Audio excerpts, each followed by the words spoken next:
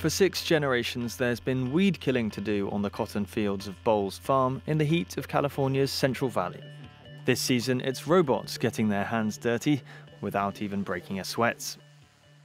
So we're combining the new robotics and AI with the old technology of a stick and a blade, putting it together and then delivering a solution to the farmers.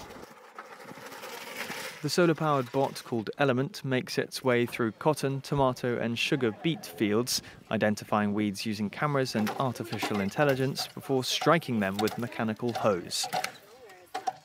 Startup iGen hopes to win over farmers facing a shortage of manpower and weeds which are increasingly resistant to herbicide. Instead of saying, hey, we're going to ban these chemicals, what we want to do is provide an alternative that's lower cost than the existing solution. So it ends up not becoming a political issue if you can just say we have a better solution that's more affordable. To weed 160 acres, they reckon it takes about 5 of these machines, which cost $50,000 each. A significant upfront cost compared to, say, spraying a field with herbicide. But recent innovations in AI and batteries are making robots like this cheaper. iGen faces stiff competition from other farm tech startups, some of which use lasers to destroy weeds.